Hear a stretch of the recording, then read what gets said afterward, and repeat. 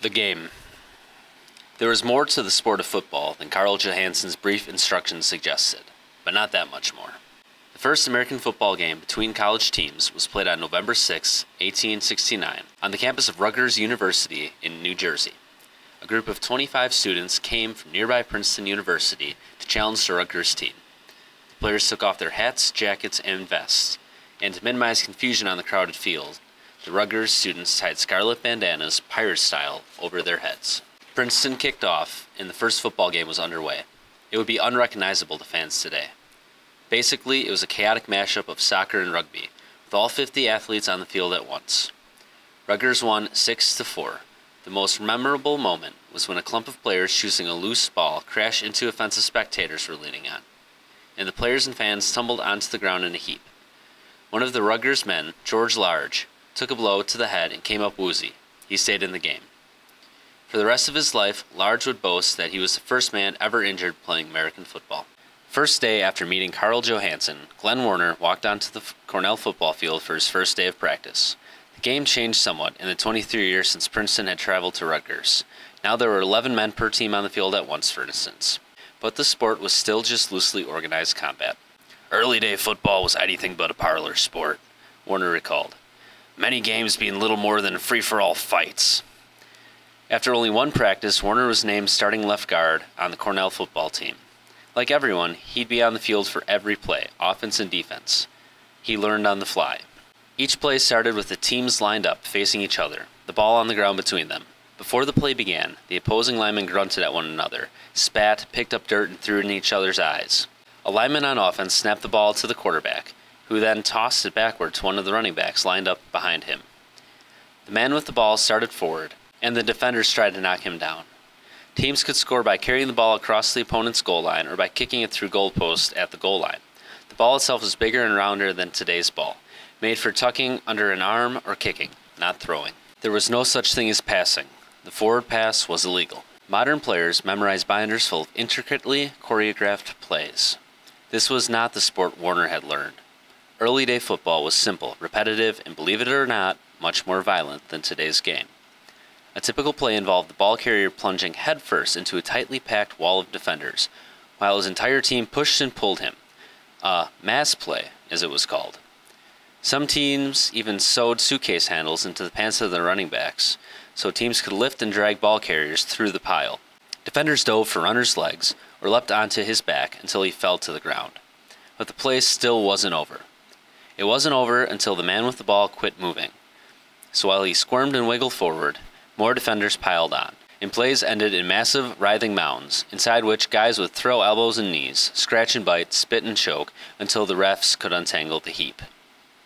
Then, bruising and bleeding, everyone lined up and did it again. The team on offense had 3 plays to move the ball just 5 yards. 5 yards got you a first down. A fresh set of 3 plays to gain another 5. So there's no need to do anything other than plunge straight ahead, play after play. The stronger team was usually able to smash and grind the ball downfield in short, steady gains, Warner recalled, until they finally had crossed the goal line.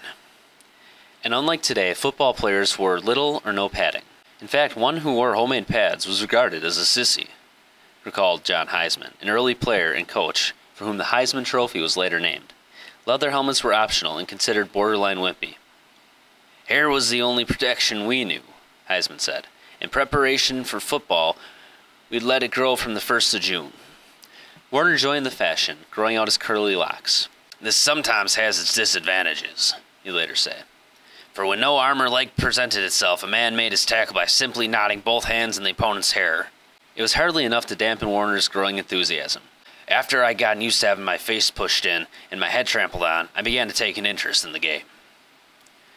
One day, soon after he joined the team, Warner made a nice play at practice, and Carl Johansson shouted, "Good work, Pop!"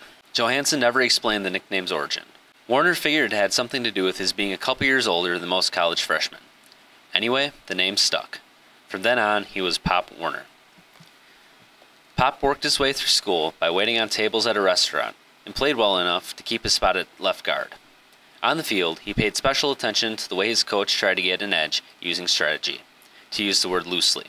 If a player was too good-natured or easygoing, Warner explained, the coach would tell one of his own mates to sock him in the jaw when he wasn't looking, and then blame it on the other team as to make him mad. Did football really have to be like that? Warner wondered. Wasn't there room for a slightly more creative approach? He got the chance to find out during the 1894 season, his last at Cornell. The coach had to leave town right before the game with Williams College, and he put Pop in temporary charge of the Cornell club. Thrilled with the opportunity, Warner sat up all night sketching a new play. The next day on the practice field, he gathered his teammates around a small chalkboard and showed them how it worked. The play, number 39 in the Cornell playbook, was inspired by the fact that defenses moved in tight packs, bringing the combined mass of players to bear on blockers and the ball carrier. Warner explained how, with a little bit of deception, they could use this to their advantage. That Saturday, when the Cornell team huddled up late in the scoreless game, Warner turned to the quarterback and said, "Number 39. The teams lined up. Warner took his usual position on the left side of the offensive line. The ball was snapped to the quarterback, who took a few steps to his left. The entire offensive line drove into the defense and plowed left too. The quarterback lifted the ball as if he were about to pitch it to the back behind him, who was also moving left. To the defense, it looked like yet another mass play to the left. But then the quarterback did something that sounds simple, but simply wasn't done. After faking the pitch to the left, he pivoted and handed the ball to Pop Warner, who peeled off from the pile of bodies and was already moving to the right. Pop looked up. Stretching before him was a wide-open field of green. He rumbled towards the winning score. But in the time it took him to cover 25 yards, a couple of speedy defenders recovered from the deception, gave chase, and jumped on Warner's back. As Pop tumbled to the earth, the ball popped loose, bounced in the air, and was recovered by a Williams player.